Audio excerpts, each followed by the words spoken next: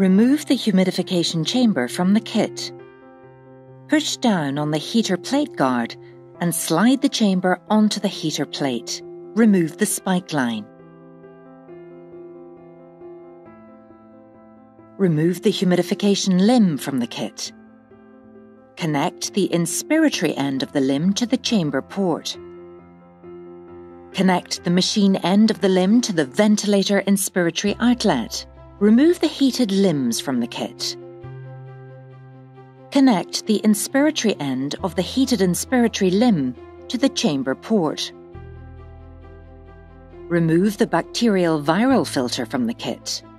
Insert a bacterial viral filter between the expiratory limb and ventilator expiratory outlet. Connect the expiratory end of the heated expiratory limb to the ventilator expiratory outlet. Insert the dual limb heater wire cable into the heater wire outlet. Connect the cloverleaf connection to the inspiratory limb.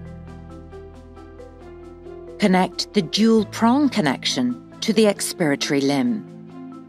Insert the temperature probe cable into the temp probe outlet. Connect the T-piece probe to the chamber temp port and quarter turn to secure. Connect the 90-degree probe to the airway temp port and quarter turn to secure. Cable management clips can be used to secure cables neatly. The orange tubing clasp indicates the correct position to support the circuit.